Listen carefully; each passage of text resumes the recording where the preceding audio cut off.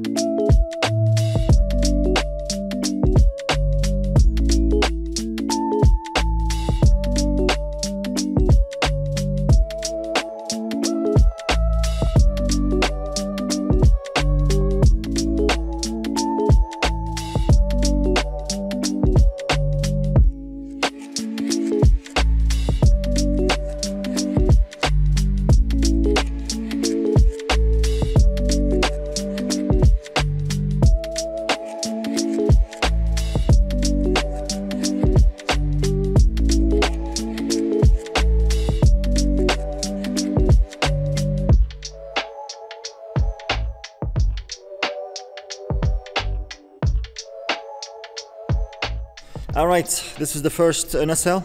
It's wrapped with carbon. I'll start from inside. From inside, this is the ADF mount, and this intake is 3D printed. I overlapped the carbon on it. The body of the nacelle is covered with 1 layer carbon, 200 grams per square meter carbon fiber, and a second layer of 100 grams fiberglass. It makes it really smooth. The pylon itself is covered with 3 layers of carbon. It's actually very thin. This is 2.5 centimeters. And it's actually scaled, the thickness of it. And of course I have this wood in here. This is 5mm plywood that is connected all the way to the EDF. So I have high hopes for this, that it's gonna be strong enough. The EDF is 3.5 kilos, so there's some weight in here. And I finished only one for now because I wanna glue it on the wing and put the EDF in it and see if I need to add any extra layers in here to reinforce it, but hopefully not. If I need to, so I can add it to the other 3 nacelles. And to install the ADF, I'm gonna cut a hatch in here like this, where I can take this part out, put the ADF and the thrust tube. The thrust tube is gonna be molded, so I'm printing a mold for it, and it's gonna be made out of carbon fiber, so it's gonna be light. Hopefully I don't have to reinforce this, because yeah, I have a good feeling about it. This video is sponsored by PCBWay. PCBWay offers the best custom PCB prototyping service with very affordable prices starting from only $5. They also offer CNC machining, 3D printing, sheet metal fabrication, and injection molding. So if you're building a project and you don't have the equipment, they can actually do it for you and ship it within 24 hours. I am actually planning to use their CNC services to cut some parts for the C-17 landing gear. If you want to learn more, check them out at pcbway.com.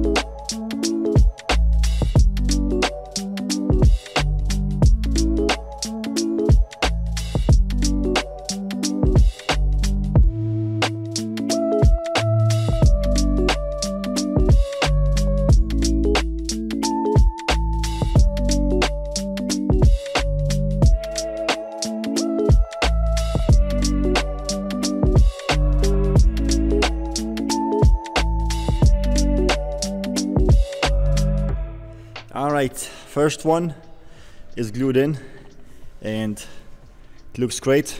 This is structural adhesive. It's actually very nice, but still I will add like carbon tape, 2 layers of carbon here to reinforce this, just in case. I mean, it doesn't need, it's actually super strong, it's lovely. And here are the wires for the EDF. I actually made a mess in here and I had to cut this because the channel inside was actually very small. I could fish the first 3 wires for the second EDF, but I could not get these through, so I had to cut that, put the wires, and I glued it back in. It's not bad, and yeah, this is looking good. I will do the other nacelles the exact same, and the rest of the wing is actually ready. I split the flaps, and now we've got 2 flaps. The servos are installed with these ugly screws, but these are the only long screws we have. We need these to be really long, but they're good. This is not going anywhere. This is actually great. This rod here is 4mm rod, so very strong. Second flap as well, same thing. Yeah, these servos are the industrial big servos, and this one here, the aileron, I used a regular size servo. This is 46 kilograms. Torque servo, these are from KST, and yeah, it's great. Alright, I'll continue working on the motors.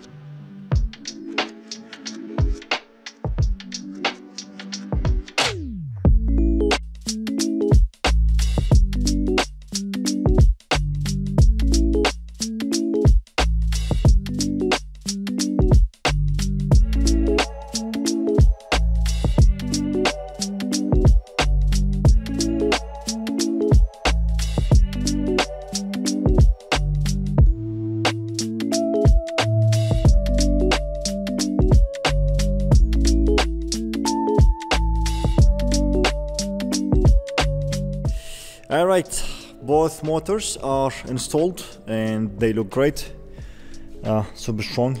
I'm happy with that. And here reinforced this with 2 layers of carbon. Thrust tube is carbon fiber. This is just 1 layer carbon, and there's a second layer in here and on here just to reinforce this. And these are the EDFs. We will have 4 of these Shubla, the DS215s. These are monsters. We will have plenty of thrust on the C-17. I'm so happy with the results, despite that I was really questioning that the pylons are too thin, but you know, all these layers of carbon fiber, they made it really strong. And from the front here, this looks ugly. The carbon was a bit short, but it's still, the fiberglass reached that. It's connected to the, you know, the intake. This is all good.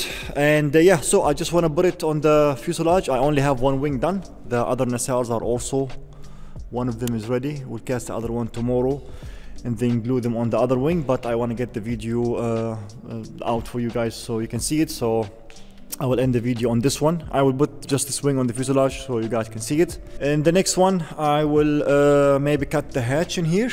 We're planning to make like a big hatch. Has to be big all the way here, so we'll have the batteries and all the electronics inside, but I'll have to wait until I finish the other wing and put the EDFs so we can at least see the CG approximately where the batteries are going to be. Then I'll decide where the hatch is gonna go. I'm expecting it to be somewhere in here where the batteries will go in here. That would be actually great because the hatch will be nice here on top. So in the next video I might cut the hatch and start installing the wires and the connections inside. Maybe install the landing gear base and the nose as well. We still don't have a landing gear. The landing gear is being designed. It's gonna be pain to make that landing gear. It's very complicated and we're making it really scale. And so we won't have the landing gear for, I don't know, minimum a month or something. It's being manufactured now. So when it arrives, we will have at least the base for it. We can just screw it in and have it ready to go. We might also cut the doors and yeah, stuff like that.